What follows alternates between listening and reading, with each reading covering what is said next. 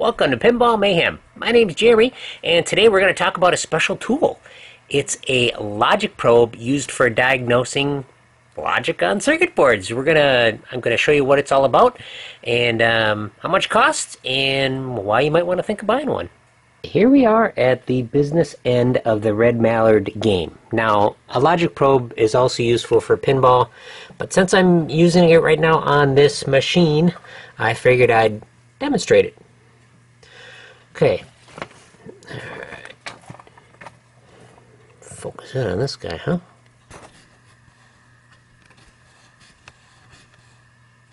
Here's our logic probe. The one I have is a BK DP-21, and it doesn't really matter what model you get. I just checked the prices for these this morning. They're still being made on Mauser and Newark. They're approximately 40 bucks. And I went on eBay, and this one is like 30 bucks, and there's others, there's used ones, there's all kinds of stuff. There's not much to go wrong inside these things. So if you got an issue with spending 40 bucks on a tool you probably only use a few times, you know, certainly this tool sits in my drawer most of the time, as I don't do a whole lot of circuit board work, but it is really handy when I need to figure out what's going on in a circuit that a multimeter cannot tell me. An oscilloscope can tell me, but I am not buying an oscilloscope for the amount of little time that I use it. What does a logic probe do? In the case where I'm using it on this particular circuit board, this is, for this demonstration, it's TTL logic, which I looked up the definition. Logic, high signal is, in an ideal world, plus 5 volts, low signal is 0 volts. And we'll change the focus here a bit. Actually, we'll go over the tool a little bit. Okay, so we got the probe. High signal would be a plus 5 volts, and in logic states that is basically a 1. Low ideally is 0 volts. That in logic states that would be a 0, as logic is 1 or 0. And then we've got a switch for TTL or CMOS logic, and that just controls the blinking light here. And then we've got memory or pulse. Memory just locks it into its state, and then pulse just lets the light pulse along. So you can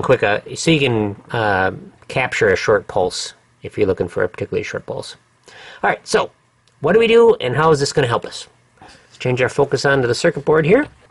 All right, for this particular circuit board, we got the power supply circuit over here. Very simple circuit. We got diode full wave bridge here, and we've got our 5 volt voltage regulator. And this particular board, we've got our minuses here and our pluses here. Verify that. Yep. All right. So, in using the logic probe, remember, low is green. We've basically got 0 volts here.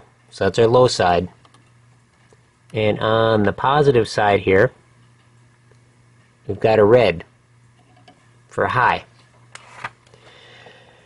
Now, like on a pinball machine, let's say I've got a board that won't boot, or it's just not responding. And it's like, do we got like a lot of times there's like a reset pulse that is with a board. We can check that.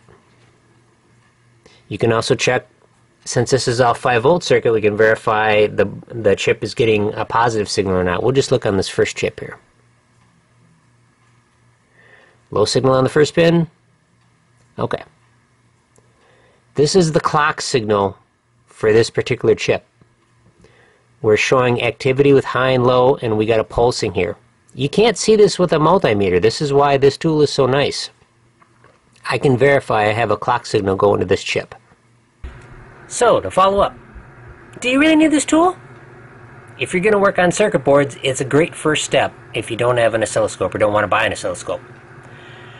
So I would definitely recommend it if you're going to look into circuit board. Or it's great to even tell, if you're working on a pinball circuit board and you want to verify there's even life in it. Let's say you're not getting any outputs of it. It's like, well, is the voltage even going where it's supposed to go? Or, this is super nice to use.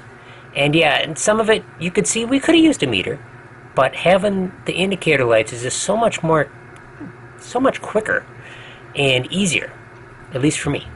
So if you're going to do some circuit board work, give it a shot. Like I said, on eBay you can pick these up for a few dollars, so it's well worth playing around with. And if you got any questions, let me know. But since I was using this tool for the red mallard, I thought it'd be a good video.